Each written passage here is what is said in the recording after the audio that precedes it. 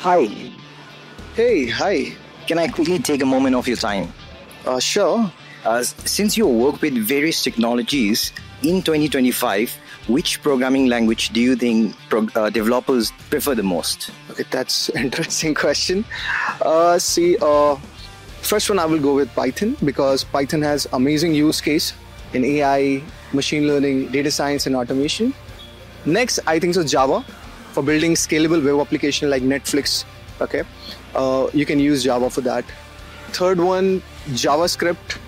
Lot of amazing frameworks like React, Angular, Vue, and all those used in front end and the back end side also.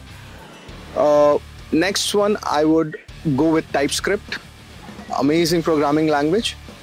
And fifth one, I would go with SQL.